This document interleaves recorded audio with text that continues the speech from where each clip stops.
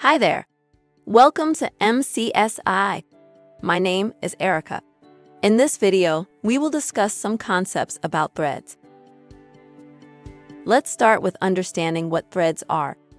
I highly recommend watching the video on processes before proceeding with this one. You can find the link to it in the description box below. Consider a scenario where a leader is working with a number of people.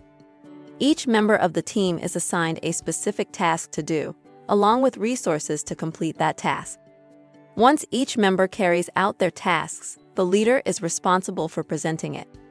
Now think of the leader as a process.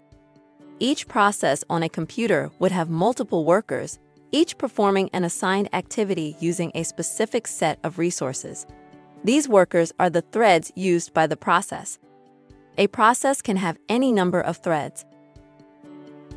Information about the threads belonging to a process are stored within the eProcess structure. There is a field to denote the number of threads used. There is another field which points to the list of threads used by a process. Information about each thread is stored in the eThread structure. All the threads used by a process are chained together. Kernel-specific information about a thread is stored using a special structure called as CreateThread, which is part of eThread. Each process in the active process listing would have its own list of threads. Now, I will show you how you can view the threads belonging to a process in the user LAN. We can use tools like Process Explorer. Right-click on a process and select Properties. Navigate to the Threads tab. Here, you can view the entire list of threads associated with a process. Each thread has its own ID, start time, state information, and much more. Now, I will show you how you can view information about threads in the kernel LAN. In the kernel LAN, can you guess the command we can use view the generic structure of eThread and CreateThread?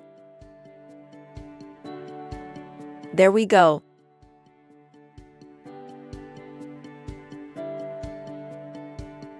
Here is the CreateThread structure.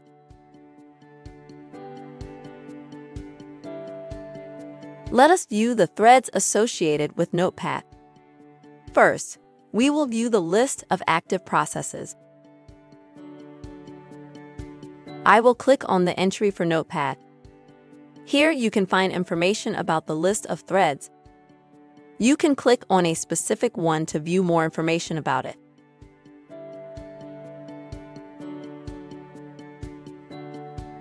Here's how knowledge about threads will help in reverse engineering.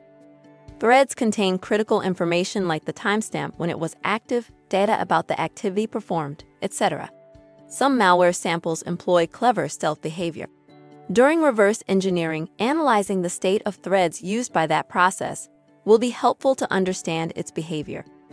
I hope you have a good idea now about how threads exist in user LAN and kernel LAN. Stay tuned for more videos on Windows internals. If you like this video, please hit like and share this video on social media. Don't forget to subscribe to our YouTube channel to receive more videos like this one. Join our online community of students learning useful cybersecurity skills if you haven't already.